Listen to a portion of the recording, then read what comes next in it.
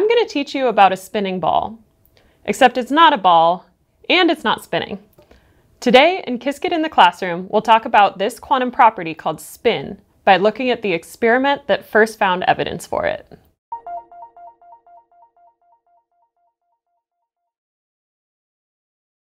Welcome to Qiskit in the Classroom.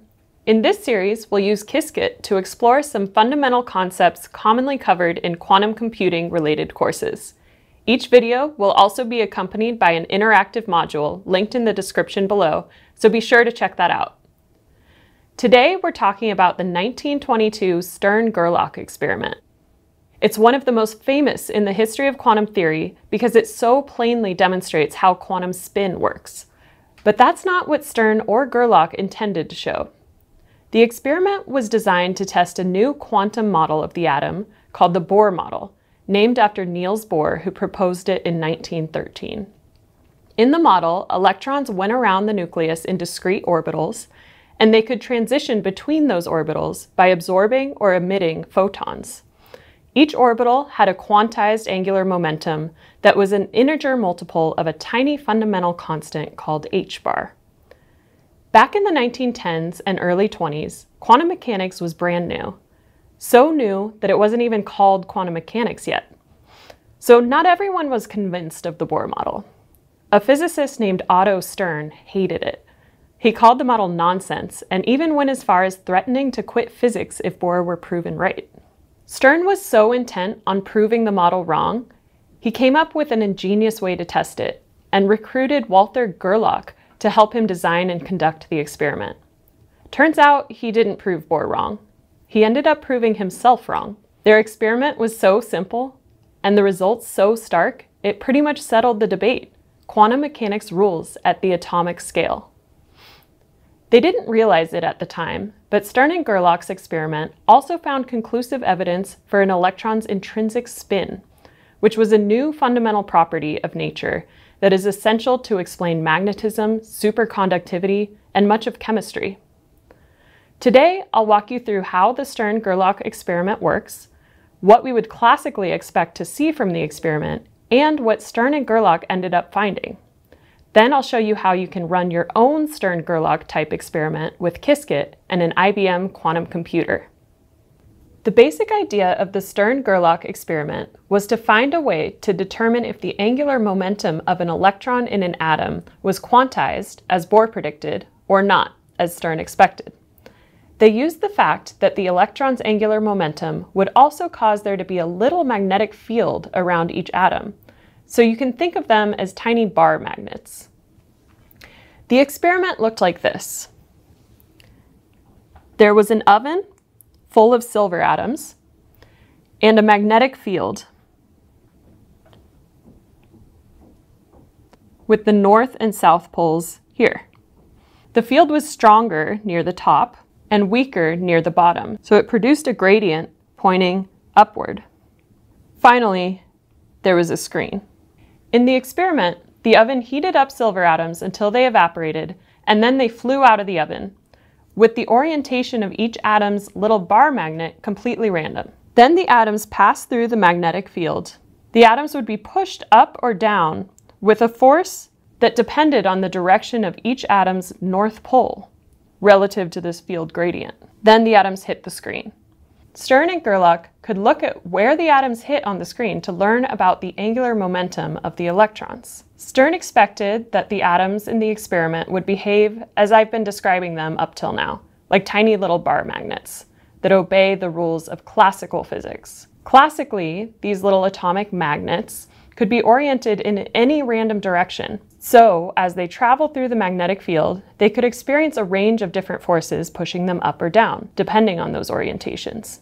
A magnet pointing in the same direction as the gradient would experience a large force upward. In the opposite direction, it'd experience a large force downward. And if it was somewhere in between, it would be a weaker force.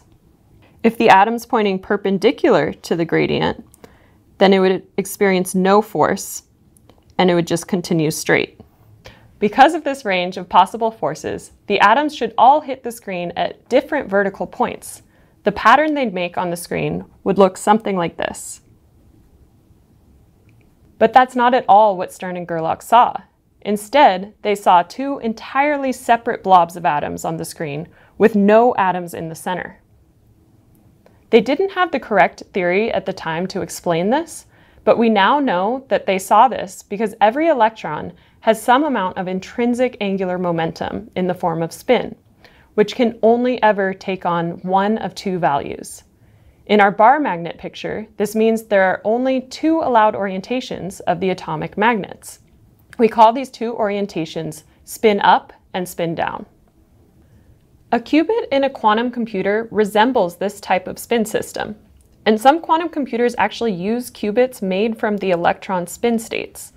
So we can perform our own Stern-Gerlach experiment with Qiskit and the qubits in an IBM Quantum computer. Let's map the spin-up state of the electron to be the 0 state of the qubit, and the spin-down state to be the 1 state on the qubit. When the silver particles came out of the oven, they had randomly oriented magnetic moments. We can model the Stern-Gerlach experiment by creating a simple quantum circuit with a single qubit starting in the 0 state. So this is called a circuit diagram, where the top wire is the qubit, and the operations applied to the qubit show up as boxes on the wire. The Rx and the Rz boxes are quantum gates that effectively rotate the magnetic orientation of the atom.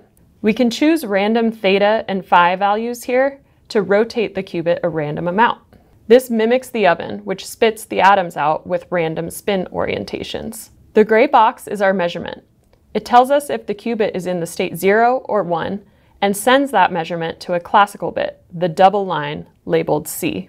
This part is equivalent to measuring whether the atom is in spin up or spin down by looking at which spot it hits on the screen. We can use a Qiskit primitive called sampler to run the experiment many times, each with different random values for theta and phi. After 100 samples, we get a measurement histogram that looks like this. Around 50% of the time, the qubit is measured to be 0, and 50% of the time, it's in state 1. This is the same result Stern and Gerlach saw. It's always either spin up or spin down, but never in between. At this point, you may be thinking, well, of course we got two discrete results. We performed the experiment on a digital quantum computer, which only ever returns 0 or 1. And this is true, but keep in mind that the entire reason quantum computers return binary results, in fact, why quantum computing works at all, is exactly because this spin quantization that Stern and Gerlach first discovered. The qubits in IBM quantum computers are not based on spins, but many other quantum computers are. So performing a Stern-Gerlach experiment on a quantum computer allows us to actually rediscover spin quantization. Since 1922, countless extensions to the original Stern-Gerlach experiment have been performed. These extensions involve sending the same beam of atoms through multiple Stern-Gerlach apparatuses to see how the spins behave in different scenarios. Here's one. Let's send the atoms through one apparatus to separate the beam into two, corresponding to a spin-up beam and a spin-down beam, and then send each of those beams through their own separate apparatuses. With Qiskit, the quantum circuit corresponding to this experiment is similar to the last one, but with two measurements instead of one. Here, we've replaced the random rotations that mimicked the effect of the oven with a gate called a Hadamard. Since applying the Hadamard will give us the same measurement probabilities as the oven did, but it's much simpler to use. So we measure once, and then twice, and the resulting measurement histogram for the experiment looks like this, where the bit strings on the x-axis correspond to the outcomes of the two measurements. If the qubit was measured 0 both times, that corresponds to the 0, 0 bit string, or if it was measured first 0, then 1, that corresponds to 1, 0, and so on. It looks like if it was measured spin up in the first experiment, it will be spin up in the second. Same with the spin down atoms. That means in the first experiment, we had equal probability of measuring up or down, but by the second experiment, the outcome was already determined.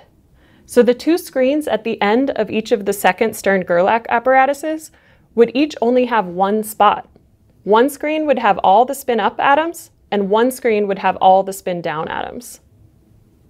For our next experiment, let's start with a beam of purely spin-up atoms. With an actual physical Stern-Gerlach experiment, You could do this by sending them through a Stern-Gerlach apparatus and blocking the beam that's deflected down. So all the atoms deflected upward are spin up. Now let's send this beam through another Stern-Gerlach apparatus, but this time, let's rotate the magnets 90 degrees so that the field gradient will deflect the atoms that are traveling this way to the left or to the right instead. Would we see one spot or two, or something completely different?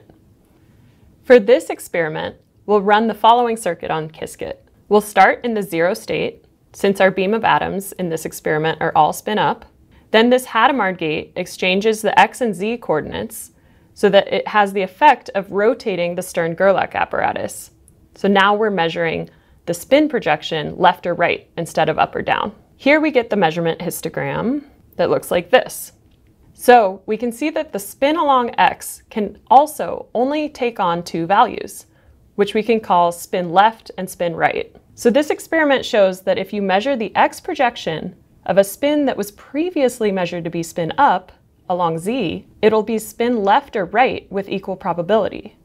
Let's contrast this one last time to classical expectation, just to really highlight the difference. Classically, remember that I said that if the little atomic bar magnet was pointing perpendicular to the magnetic field gradient of the apparatus, the force on that atom should be 0. It shouldn't be deflected up or down. In that case, we just see a single spot in the middle of the screen. Instead, we see two spots. So half the atoms have spin left and half have spin right, even though they were previously measured to be up. So, from a quantum mechanical perspective, while it may be tempting to equate spin up with a vector pointing up and spin down with one pointing down, it's not as simple as this, as we can see from the last experiment. To really understand what's going on here, we'll need to go deeper into the topics of quantum superposition and measurement, which will be a video for another day. Just as we're left with more questions about how exactly quantum mechanics works, so were Stern and Gerlach. Their experiment didn't explain everything, but it went a long way in establishing quantum mechanics as essential to understanding the natural world. It was one of the most important foundational experiments in quantum mechanics that both proved quantization of angular momentum and provided evidence for a new fundamental property of nature called spin.